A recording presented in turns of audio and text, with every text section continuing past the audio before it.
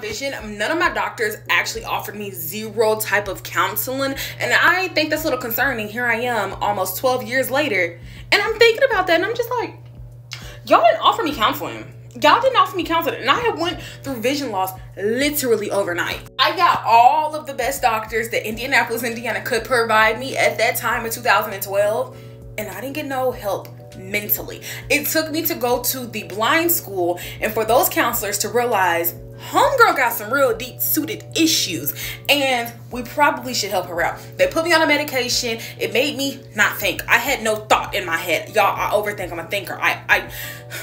That's me. That's who I am.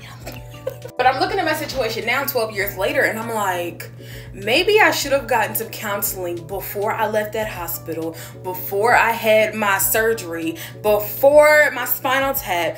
Instead, I got the chaplain who came in my room an hour before it was time for me to go to get surgery. My optic nerve sheath, yeah, they put a chaplain in my room and he was like praying and, you know, it was very emotional. And I understood it from that aspect at 16, but here I am at 27.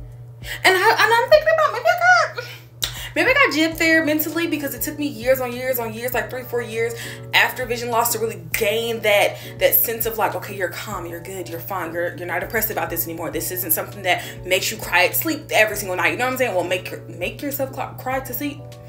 Cry yourself to sleep. Oh my God, I can't talk. But I feel like that was one thing my doctors did wrong when I lost my vision. They didn't give me mental medical help, okay?